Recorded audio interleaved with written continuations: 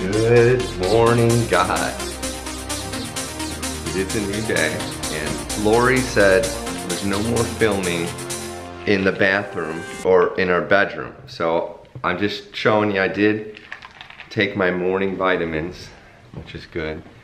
And today's message is about, well, first I want to thank Lawson because this is now being recorded with the new Canon GSX.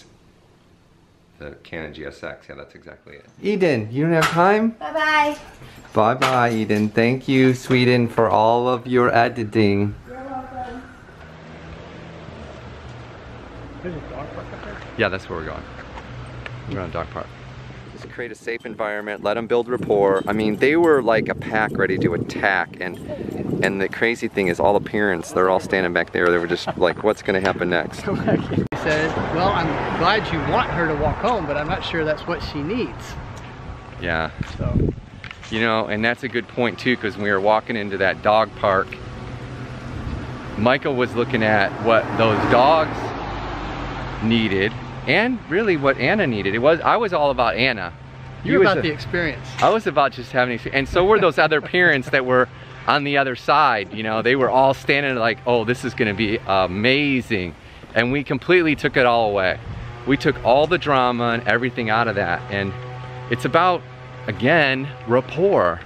Understand where people are coming from first. We walk in with our preconceived notions about what it is, and we're like, you know what? Okay, here's the deal. It's okay, I'm gonna have an open mind about this, but the reality is we're still gonna do what I wanna do, period, right?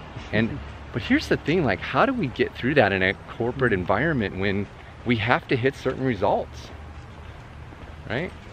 Well, I think the biggest thing you gotta do, and I've been listening to, is you gotta slow down. You have to be intentional about the decisions you make. A quick decision is typically not a great decision. A thought out decision, an evaluated decision, a decision that says, well, what are the pros and cons of this? How does this negatively impact anyone? How do we overcome those objections? Those type of questions, which actually take effort, right? I mean, the easy thing to do is make a quick decision because it's easy. But just because it's an easy thing to do doesn't mean it's the best thing to do. So you may be asking, did you work out yet? No, it's now 5:49. I've been going nonstop all day long and have not worked out. And now I have a 6 o'clock dinner meeting with a new person, Alicia, that we're interviewing tonight and hopefully bringing her on board as social media coordinator. So we're excited about that. And guess what? Eden, Sweden, got her 10-day cleanse. So this is gonna be very exciting to see Little Sweden start her 10-day cleanse. We will keep you posted and interview her regularly as she detoxes her body. It's gonna be a lot of fun.